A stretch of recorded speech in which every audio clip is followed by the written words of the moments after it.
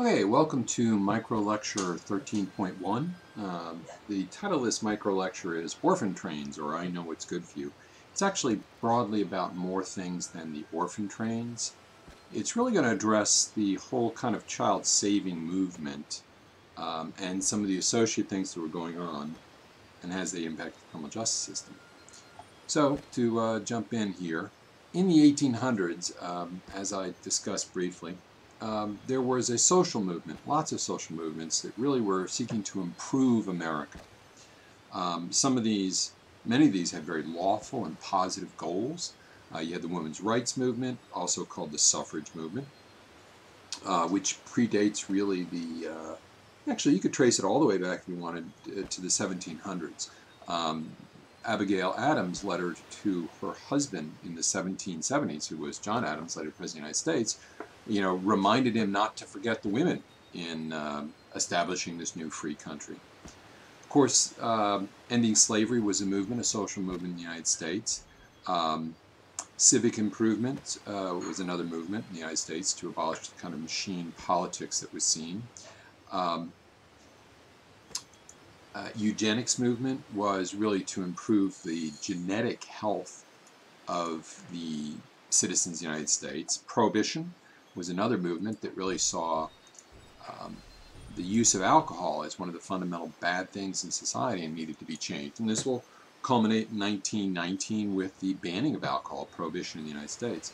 And then finally, the one we're talking about, the child savers, who used the criminal justice system quite a bit to try to end what they called child abuse and delinquency. Now, these social movements had good intent. As I said, the child savers wanted to remove children and teens from the adult criminal justice system. But like a lot of these, and we're going to look at the child saver movement in a little detail here, there was some dark sides to these social movements.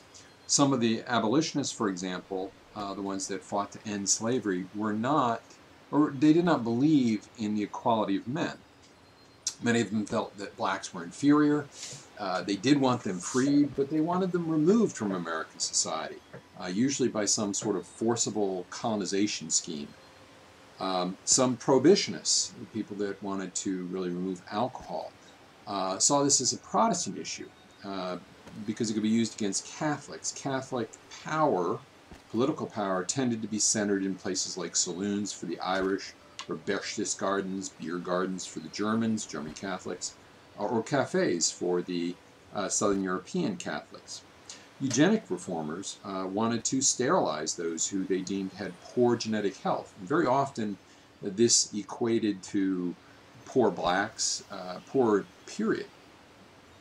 Now the child savers movement exhibited some clear biases.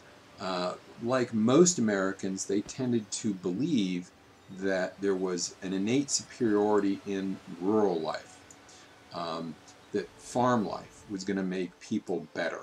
This goes all the way back. If you want, you can read Thomas Jefferson, and he talks about the yeoman farmer and how great that is as a model, of course, coming from a man who, ran a large plantation and probably didn't do any real farming most of his life. They were often evangelical Protestants, deeply suspicious of Catholics and Jews. Also, there was a racial characterization that was going on in the child saving movement as blacks being seen as lazy and incapable of aspiring to higher morality.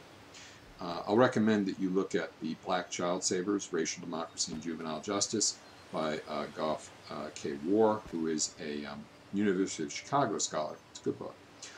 Often these groups really sought to impose white middle-class values on everybody else, and were rather intolerant of anybody that was a little different than them. Now, one of the things, and this is only a 5-minute lecture, so I can't go deeply into this, is that there was a real split here about using children as labor. Remember, these orphan trains would round up these urban children and take them out to farms and give them to farmers, basically, which was free labor. The movement itself was pretty split about when and where children could work. Now, farm labor was seen as a very positive, and we're going to see that still reflected in American law today. Industrial labor was criticized, but never openly confronted. So I'm going to end the lecture with this picture of these two boys that are in a coal mine. You notice they can stand up. The only reason they can stand up in the coal mine is the coal mine's only about 4 foot. And really until the 1930s, it was very common in the United States that this child labor was used in industrial situations where it was cheaper and better for the business owners to use. So coal mines were notorious, also cotton mills in the South. Now, vestiges of this is retained in the United States. Under current U.S. law, children age 12 can work unlimited hours on a farm if it's a family farm, and are allowed to do hazardous work at age 16. One of the last statistics I found was half that all the children that died in the United States in industrial or work-related accidents died in farms. That was 237. And one of the things here, I think there's also a bias going on against young immigrants. So very few questions are being asked about the deployment of child labor in places like immigrants working in farms or in fields. Okay, on that note, that's just a really quick overview of this, and kind of wet your whistle and get you maybe a little interested in some of these things, and we'll move on to the next micro lecture.